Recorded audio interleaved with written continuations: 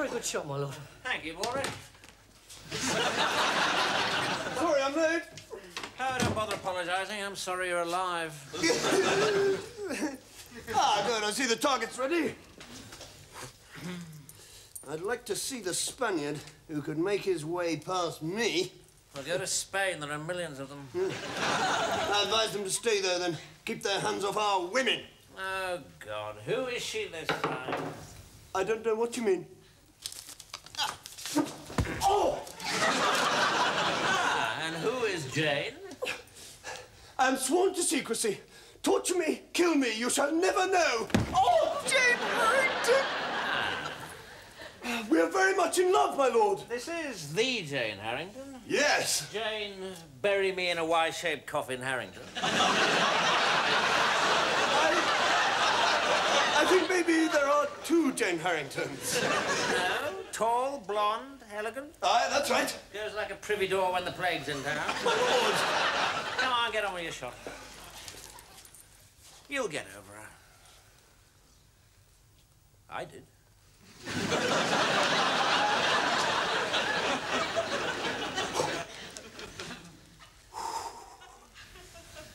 So did Baldrick, actually. Yeah. You see, she's got this thing about beards, apparently. Well, in that case, I'm going to shave. Bad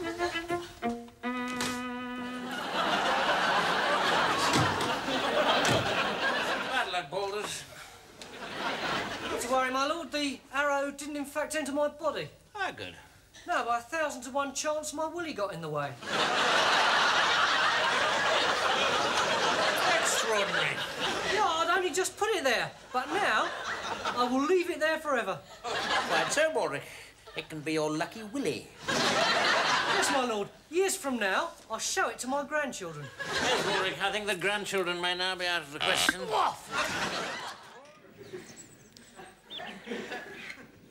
No, don't stop, sir. It's coming. It's definitely coming. I just wonder whether 2 socks and a hand grenade is really the sort of thing that covers of King and Country are made of. There will be when I've painted them being shoved up the Kaiser's backside. Now, this is interesting. What is? Well, Private Baldrick is obviously a bit of an impressionist. The only decent impression he can do is of a man with no talent. What's it called, Baldrick? The Vomiting Cavalier? No, sir. That's not supposed to be vomit. It's dabs of light. No, it's vomit. Yes. So, why did you choose that? You told me to, sir. Did I? Yeah, you told me to paint whatever comes from within. So I did my breakfast. Look, there's a little tomato. Hopeless. If only I'd paid attention in nursery art class instead of spending my entire time manufacturing papier-mâché willies to frighten Sarah Wallace. I would never have believed that my stag party would be like this. The most depressing night of my life. Well, my lord, at least you can take solace from one thing. What's that? Be pretty sure your wife's a virgin. Or at least there are no living witnesses to the contrary. If she wasn't, we might still stand a chance. Officially, you've still got to be a virgin. Right. What, my lord? Oh. Oh, no. No! No! Yes! Yes! Yes! Please, my lord, I beg you to reconsider. Baldrick, if there was any other way, you know I'd take it. But I'll die in there. Don't worry. We'll give you a hero's funeral. Bury you at sea. Say you died in combat with an enemy vessel. Right, there we are. Go on, in you go. Little boy with big job to do. Come on, Percy. Let's get the king.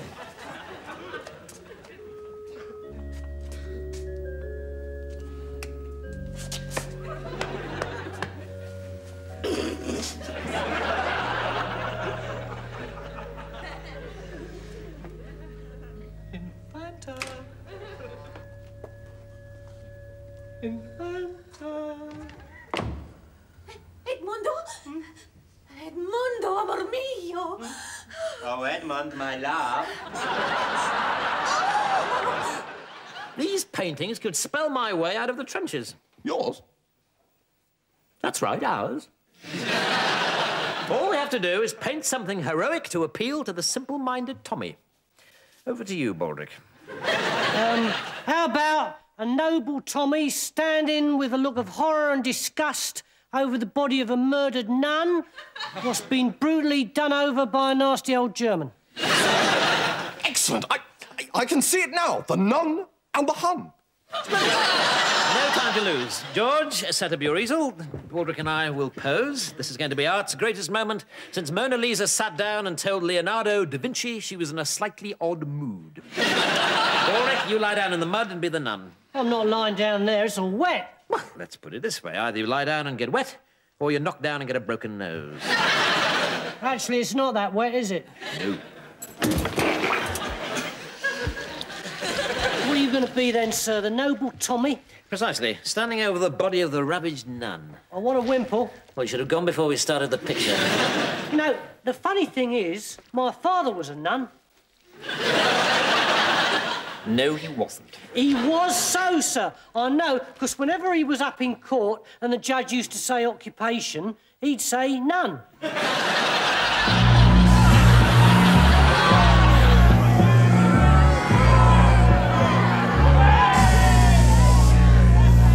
I suppose, really, this must be one of the most difficult parts of the job. Yes? And for the witch as well. Of course! My lord, I have a cunning plan. Oh, Baldrick! I think I might be able to stall him. Well, Grumbledook, your time has come. You wish to confess? No. Very well. Oh, sorry. Sorry, yes. Yes, I do, in fact. Confession! I should like to confess in front of God and this rather small crowd that I have occasionally done things wrong. Be more specific. Well, I have erred and strayed like a lost ox. Sheep! A sheep.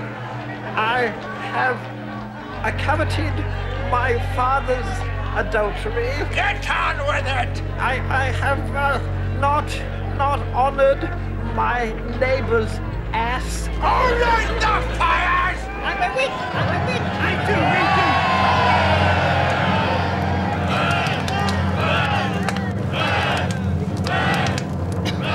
Oh, damn. I'm not even comfortable.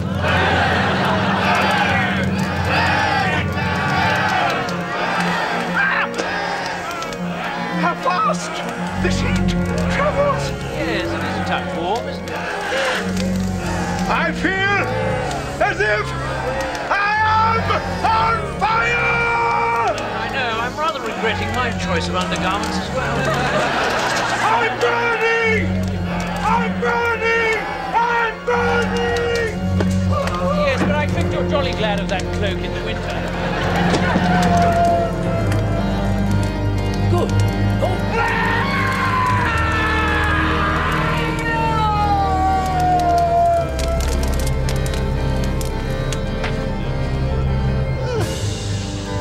Well done, Baldrick. Yes, that was close shave. Thank you, Baldrick. General Melchett will be here at any moment. When he arrives, leave the talking to me, all right? I like to keep an informal trench, as you know, but today you must only speak with my express permission. Is that clear? Is that clear? Permission to speak. Yes, Yes, absolutely, yes. Attention! Dug out! Attention! Excellent. At ease. Now then, Blackadder, where would you like me to sit? I thought just a simple trim of the moustache today, nothing drastic. No, sir. We hear about the paintings. Oh, yes, of course. Good Lord, George! How are you, my boy? I said, how are you? Permission to speak. Oh, no, absolutely top hole, sir, with a yin and a yang and a yippity-doo. Splendid! And your Uncle Bertie sends his regards. I told them you could have a week off in April. Don't want you missing the boat race, do we? Permission to speak? Oh, certainly not. Permission to sing boisterously, sir. If you must.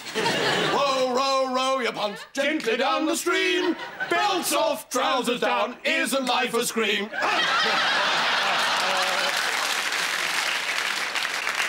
Fabulous. University education. You can't beat it. Bravo. Now, what have we here? Name? Permission to speak? Baldrick, sir. Go tally-ho, yippity-dap and zing-zang spillit. Looking forward to bullying off for the final chucker? Permission to speak?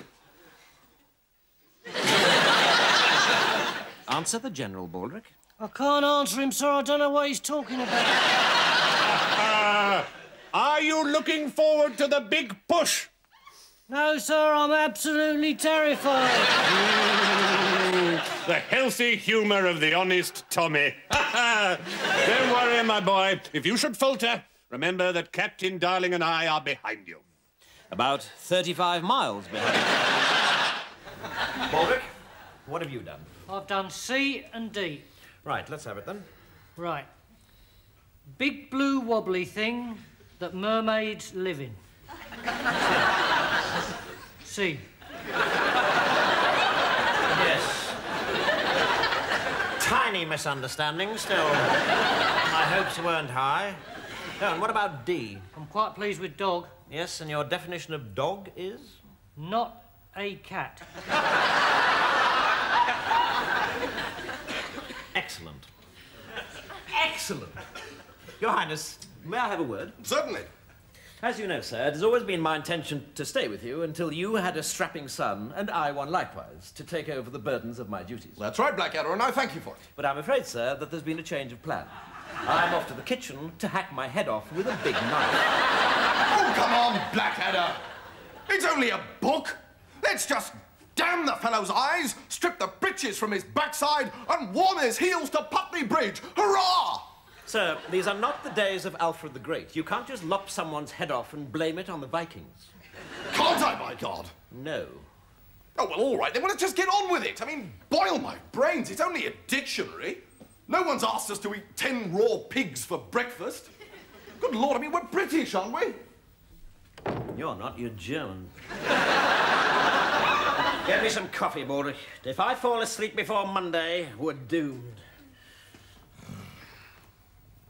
Mr. Blackadder, time to wake up. What time is it? Monday morning. Monday morning? Oh, my God, I've overslept. Where's the quill? Where's the parchment? I don't know. Maybe Dr. Johnson's got some with him. What? He's outside. Ow!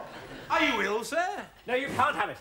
I know I said Monday, but I want Baldrick to read it, which unfortunately will mean teaching him to read.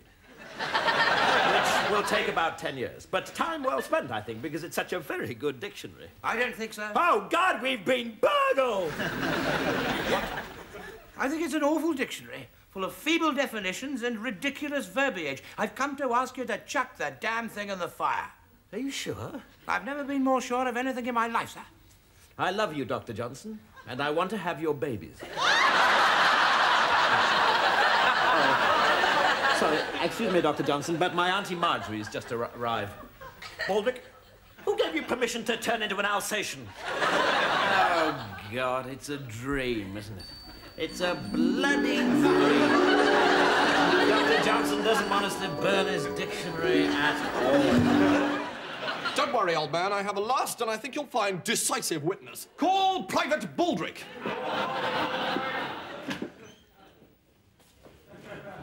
Deny everything, Baldrick.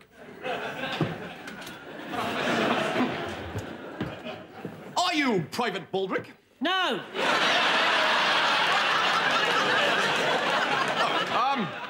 But you are Captain Blackadder's Batman. No! Come on, Baldrick, be a bit more helpful. It's me. No, it isn't. Sir, I must protest.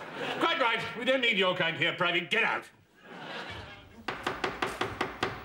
Is that the door? Oh, don't worry, it's just the actors. My Uncle Baldrick was in a play once. Really? Yeah, it was called Macbeth. And what did he play? Second codpiece. Macbeth wore him in the fight scenes.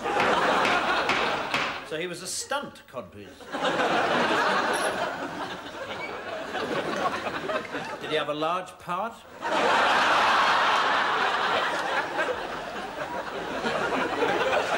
Depends who was playing Macbeth. Now, incidentally, Baldrick, actors are very superstitious. On no account mention the word Macbeth this evening, all right? Why not? It brings them bad luck and it makes them very unhappy. Oh, so you won't be mentioning it either? No. Well, not very often. Right, Bob. The second half starts with Corporal Smith and Johnson as the three silly twerps. All right, sir. The big joke being there's only two of them. I love that. That always cracks me up, sir. Followed by Baldrick's impersonation of Charlie Chaplin.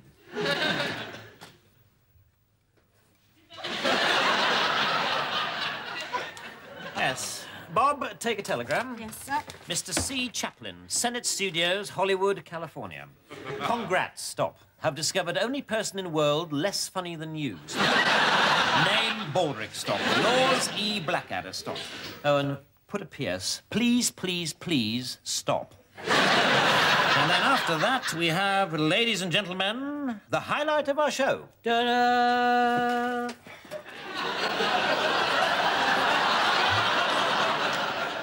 I feel fantastic. Gorgeous Georgina, the traditional soldier's drag act. You look absolutely lovely, sir. Baldrick, you are either lying, blind, or mad. The lieutenant looks like all soldiers look on these occasions, about as feminine as W.G. Grace. What are you going to give him, George?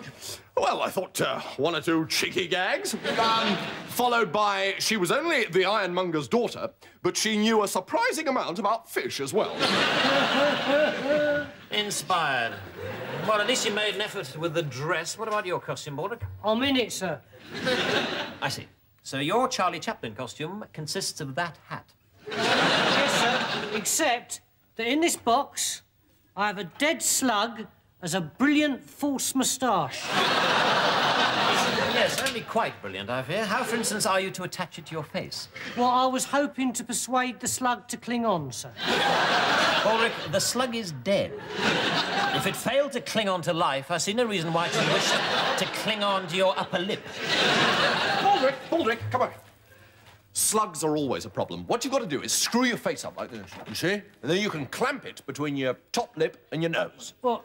Like this, sir? That's it, that's splendid. Right. Sir, there's a visitor to see you.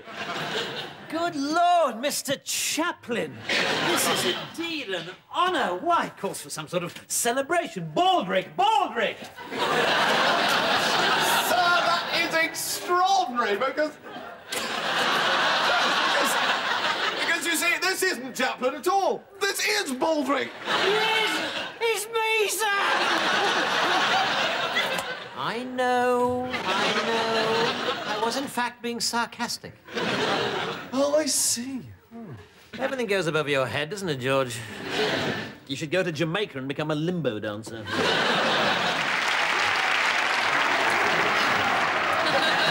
They love him, sir. We're a hit. Yes, in one short evening, I've become the most successful impresario since the manager of the Roman Colosseum thought of putting the Christians and the lions on the same bill. Sir, some people seem to think that I was best. Would you agree? Baldrick, in the Amazonian rainforests, there are tribes of Indians as yet untouched by civilization who've developed more convincing Charlie Chaplin impressions than yours. Oh, thank you very much, sir. He's coming off. What do you think, Bob? One more? God, I love the theatre. It's in my blood and in my soul. Baldrick, put those in some water, will you? Yes, sir. Well, Baldrick, a good night's work, I think. It's time to divide the loot, and I think it's only fair that we should share it equally. Which I suppose is highwayman's talk for you get the cash, I get the snotty hanky.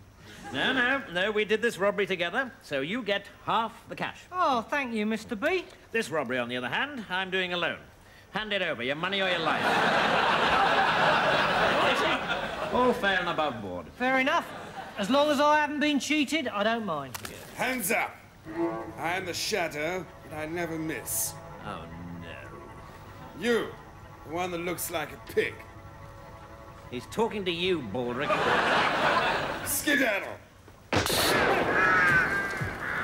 So, who have we here? Ah, a well-set-up fellow indeed. Sir, a kiss. Sorry, I'm not sure I heard that correctly. Oh, dear.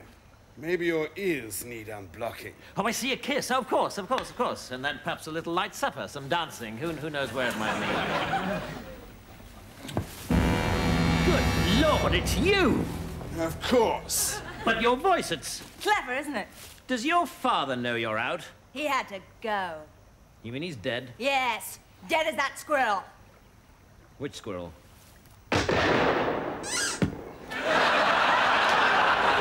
Oh, that squirrel. Of course. You killed him for ruining your chances of marrying Prince George. I despise the prince. Don't you know it's you I want? I want a real man. A man who can sew on a button. A man who knows where the towels are kept. And yes, I crave your fabulous, sinewy body. Well, you're only human. Here's the plan, Brown Eyes. You rob the prince of everything he's got, right down to the clothes he's standing in.